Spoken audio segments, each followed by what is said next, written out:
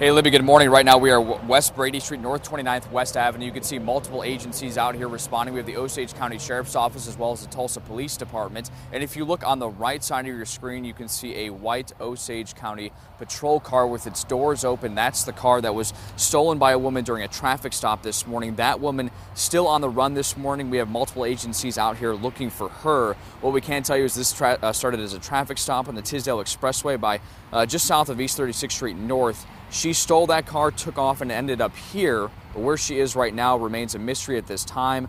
The nature of the stop and whether or not she was actually in custody are details that we are working to confirm for you this morning.